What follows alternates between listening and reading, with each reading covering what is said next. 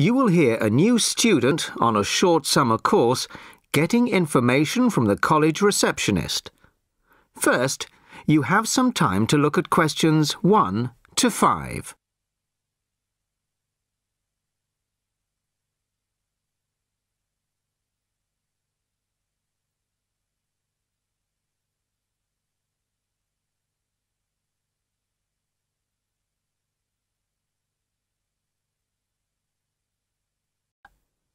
Now the test will begin.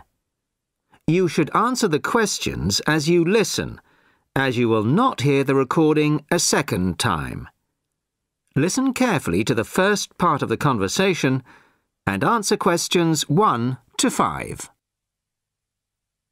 Sorry to keep you waiting. OK, here's the information you need. On the first page, there's some info about the college, the facilities, the courses on offer, etc. Then, on these blue pages here, there's an outline of the social activities. You see there, OK? Yes. Now, this part of the booklet here, the yellow pages, that's the main program starting at 9 a.m. tomorrow. 9 a.m., OK. So all the new students will be gathering in Herville Hall at 9 o'clock. Sorry, where? Herville Hall. I'll spell it for you. It's Hervill, and then Hall for hall, of course. It's the big white building by the entrance. OK, I've seen it. Right. Anyway, you'll be in there for an hour. First, the Director of Studies will explain the various courses we offer and the requirements for them. Then for the second half hour, the social organiser will tell you more about the social program and Saturday excursions. Is that all clear? Yes, I think so. Then where do I go after that? Yes, OK. After the talks in the hall, there's a break. And then at 11:15, go to classroom 4 to have a placement test. 11:45. This placement test is to find my level in English? Exactly. Then, after the test, all the new students are invited to a special welcome lunch. In the cafeteria? No, not for the welcome lunch. It's in a restaurant near the school, an Indian restaurant. Oh, OK. I don't think I've ever tried Indian food. Do you like spicy food? Yes, I do. Then you'll love Indian. Before you hear the rest of the conversation, you have some time to look at questions 6 to 10.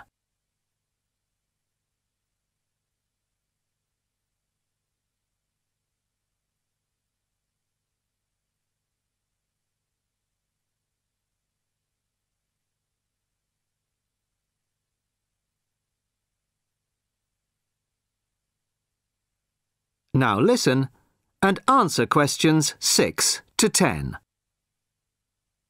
So, where's the Indian restaurant? Don't worry, it's really easy to find. Have you got that map I gave you? This one? Yes, that's it.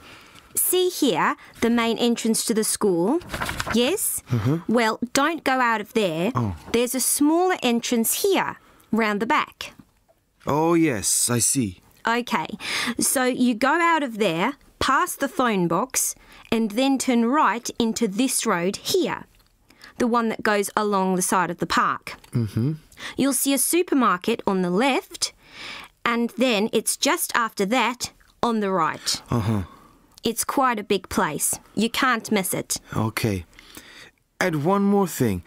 Is there a post office near here? Post office? Oh, yes, of course. Just the other side of the park.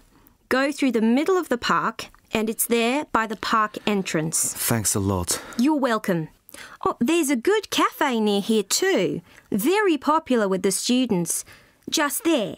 You go out of the main entrance into Varley Road, then turn left at the bank, and it's at the end of the street. They do amazing coffee. That's great. Thanks very much. No problem. Enjoy your course. Thanks again. Bye.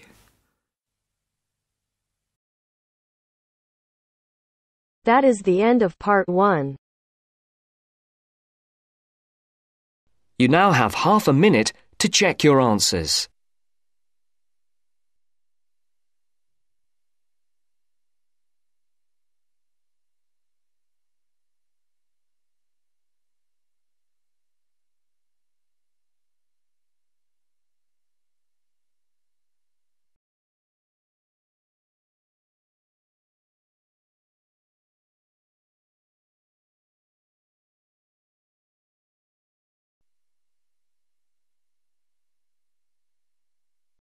Now turns to Part 2. Part 2. You will hear a podcast on Canberra's theme park.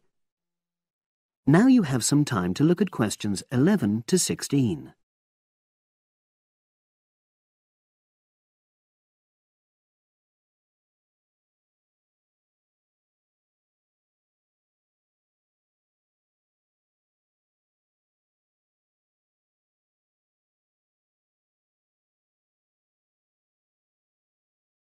Now listen and answer questions 11 to 16. Welcome to Canberra's Park podcast. In the next few minutes, I'll tell you a little about the park and the amazing things we have to offer. We like to think that Canberra's offers more than other theme parks. Like them, we have a variety of exciting rides for people of all ages, but Canberra's also places strong emphasis on the educational experience for its visitors. Not boring facts, but lots of interactive exhibits. Although it's mainly an outdoor experience, we do have some indoor activities if the weather gets too dreadful. The park's got a lovely, well-established feel, set in 80 acres of beautiful countryside, about 3 miles south of the tourist resort of Dulchester. The park was set up in 1997 by the Canberra family, but then taken over by new owners in 2004, who have maintained the original vision of the Canberras. It has lots of old trees, hundreds of flower beds, and a gorgeous lake. Canberra's has over 45 different rides, exhibits, and arcades. All but one of these is free once you've paid your entrance fee. We charge a small fee for our newest ride to reduce the length of the queues. You don't pay anything for parking. A family ticket for a family of 4 works out at about £8 per person, which is amazing value. Full details of current prices are shown on our website, along with full details of rides, etc., and directions for getting to us. We also have a number of special offers. For example, if you live locally, why not join our Adventurers Club, which entitles you to 50% off ticket prices all year round, and a special lane for all rides and exhibits, which means you don't have to wait to get into any part of the park. See the Offers tab on the website. We've recently added a number of new exhibits to the park, and we're particularly proud of our Future Farm Zone, which houses over 20 different species of animals, from chipmunks to dairy cows. The emphasis is on getting near to the animals. All of them can be petted, and you can buy food for feeding the animals. Many of our younger visitors say that this is the high point of their visit. And speaking of food, don't let the animals have all the fun. We have a total of 7 different catering outlets on the site. We're open 10 to 5:30 all year round, and cold drinks and snacks can be bought at any time during opening hours. And hot food is available most of the day in the Hungry Horse Cafe from 11 until 5, just half an hour before closing time. Now you have some time to look at questions 17 to 20.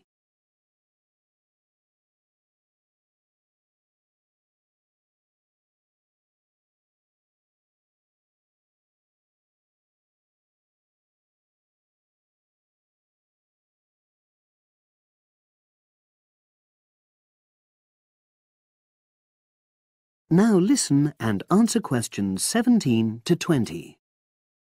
Now we want all our visitors to have an exciting time when they come to the park, but our first priority must be safety. Parents and guardians know their children's behaviour and capabilities, but here at the park we have set certain conditions for each of the rides to ensure that all visitors get the maximum enjoyment out of the experience and feel secure at all times. There are 4 major rides at the park. Our newest ride is the River Adventure, which is designed to reproduce the experience of whitewater rafting. No amount of protective clothing would make any difference, so only go on this ride if you're prepared to get wet. Children under 8 can go on this ride, but all under 16s must have an adult with them. Not all of our rides are designed for thrills and spills. Our Jungle Gym roller coaster is a gentler version of the classic Loop-the-Loop, specially created for whole family enjoyment, from the smallest children to elderly grandparents, suitable for all levels of disability and health conditions. Carriages have comfortable seating for up to 8 people with safety belts for each passenger, which must be worn at all times. Sit back and enjoy the scenery. One of the best established and most popular of Canberra's rides is the massive swoop slide. Whiz down the polished vertical slide 9 meters in height and scream to your heart's content. There are no age or height restrictions. Be careful though, you must have on long trousers so you won't get any speed burns. And then there's the famous Zip Go-Kart Stadium with 16 karts, 8 for single drivers and 8 for kids preferring to ride along with mum, dad or carer. Take part in high-speed races in our specially designed Formula 1 style karts, but no bumping other karts, please. All riders must be above 1.2 meters because they have to be able to reach the pedals, even in the shared karts. Full details of all safety features are available on our website at www.canberraspark.com. So come and make a day of it at Canberra's theme park.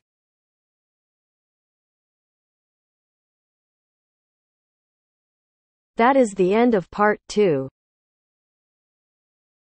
You now have half a minute to check your answers.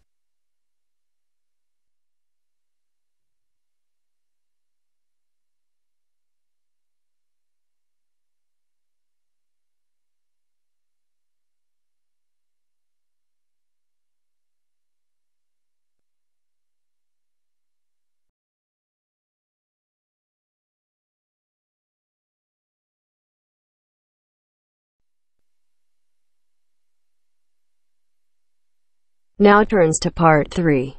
Part 3. You are going to hear a lecture about the Miners' Hotel. First, you have some time to look at questions 21 to 24.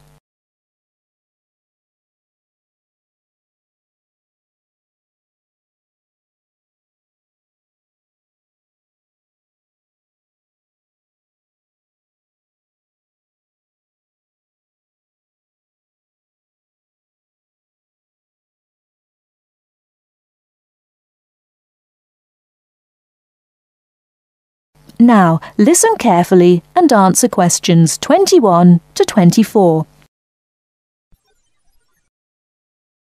Good evening and welcome to the Miner Hotel. We are pleased to have you as our guest. I will give you a brief information session to tell you everything you need to know to make this a pleasant stay. The Miner Hotel was built in the 1850s, during the Gold Rush period, also nicknaming our state the Golden State. People from all over the country and even from other countries came to seek their fortune here in these hills, creating cities overnight. In this city, many Gold Rush hotels soon opened up. This particular hotel was built in 1851, but was destroyed during an earthquake. It was rebuilt in 1995 to recreate the feel of the Gold Rush, complete with articles and actual photographs from during the 1850s. Our hotel is divided into two buildings, one called the Gold Tower and the other is named the Fortune Tower. You will be staying in the Fortune Tower on the 25th floor, complete with great views of the city. Your room is the best room in the hotel, complete with private living room and hot tub. Here is your room card. On the card it will say FT, meaning Fortune Tower. On the bottom of the card it will say 2515. The 25 stands for the 25th floor, and the 15 stands for the 15th room on that particular floor. Before you hear the rest of the talk, you have some time to look at questions 25 to 30.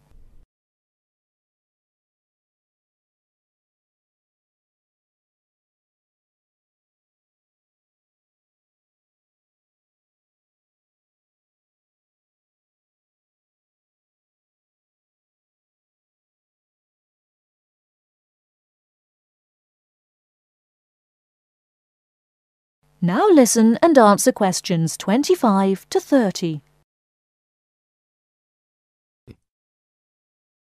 There are emergency exits in both towers of the hotel. They are located on the south side, opposite the elevators. Please use these in case of a fire or other emergency. We have some special events happening this week. Our Miners Diner is offering a special Miners Buffet dinner this Friday and Saturday for only $20 per person. This special includes all food, not including drinks and alcohol, and shows for the night. The buffet will be available from 5 to midnight. Because of the historical significance of our hotel, there are some special rules. The first rule is that there is no smoking allowed anywhere in the building, not even in your own room. This is not only to ensure the safety and health of our guests, but also the furniture and pictures can be easily damaged by smoke and other harsh treatment. Please remember that there are items of furniture over 100 years old here, so respect the rules by not smoking. Secondly, please do not take pictures using a flash of any of the drawings and paintings in the rooms or hallways, as they are old and fragile. We are doing our best to preserve a national treasure, so please help us in doing so. Lastly, you will only have one set of towels and bed sheets per 3 days. This is to conserve the water supply, as there are frequent droughts this high up in the hills. If there are any further questions, the staff of the hotel will be available to answer your questions. In the event that no one is able to answer your questions, I will also be available from 8 a.m. to 5 p.m. each day in the concierge. I hope you enjoy your stay here with us. Thank you very much. That is the end of part 3. You now have half a minute to check your answers.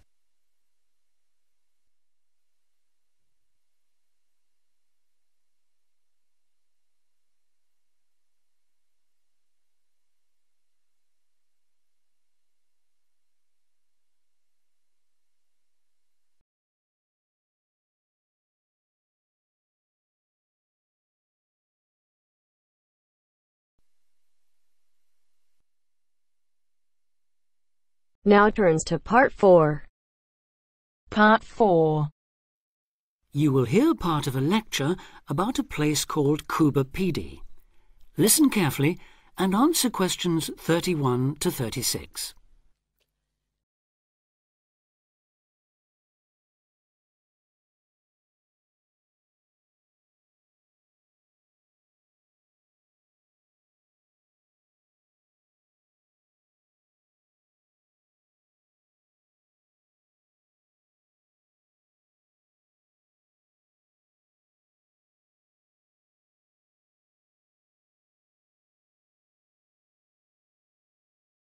Listen carefully and answer questions 31 to 36. Good afternoon. Today, we're continuing this series of talks on the development of the Australian outback with a look at UKVI, the desert town of opal mines and underground living, which lies 860 kilometres north of Adelaide and 690 south of Alice Springs. The inaccessibility, harsh climate and almost total lack of water made it a highly unlikely place for human habitation. But that all started to change in 1915 with the discovery there of opals, the precious stones which seem to change colour according to their surroundings. Settlements were established following the First World War, when soldiers returning from the trenches of France brought with them the techniques of living below ground in dugouts. The Depression of the 1920s and 30s led to many prospectors leaving, but the town boomed again in the late 1940s, when shallow new opal fields were discovered, and immigrants from Europe arrived in large numbers after the Second World War.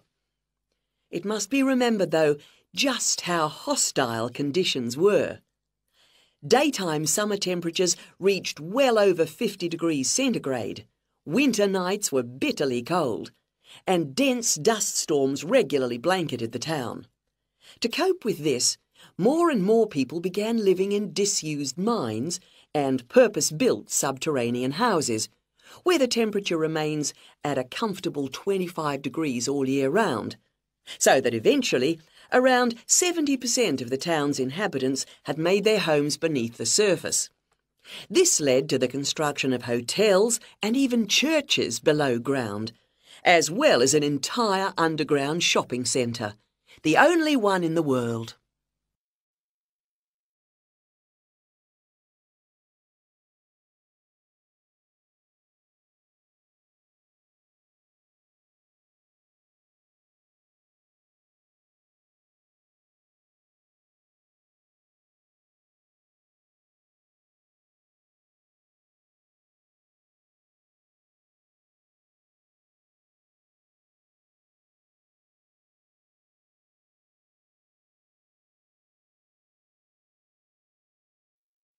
Now answer questions 37 to 40. Perhaps not surprisingly, this has now led to the emergence of a secondary industry, tourism.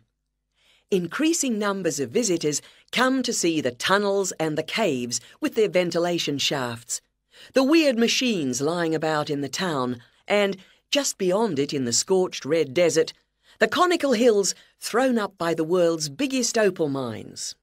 It's a logical stopping place for travellers too. The nearest town to Coober Pedy is Woomera, in the prohibited area once used for launching space rockets. But even that is an enormous distance away. Within the town itself, there are plenty of hotel rooms and a number of ethnic restaurants. Remember that Coober Pedy is one of the most multicultural places in Australia, with an estimated 45 nationalities represented, and its very own Opal Museum. A short distance from town, there's a section of the enormous barrier that runs thousands of kilometres across the country, the dingo fence, which is meant to keep these predatory wild dogs out of the sheep farming areas. Another attraction just outside town are the sets of various films made there, including Mad Max 3, as well as The Red Planet and Until the End of the World. Names that reflect the harshness of the terrain and temperatures there. The name Coober Pedy, incidentally, comes from an Aboriginal expression meaning white man's hole in the ground. Next, I'd like to go on to talk about Broken Hill, another mining town, but one that...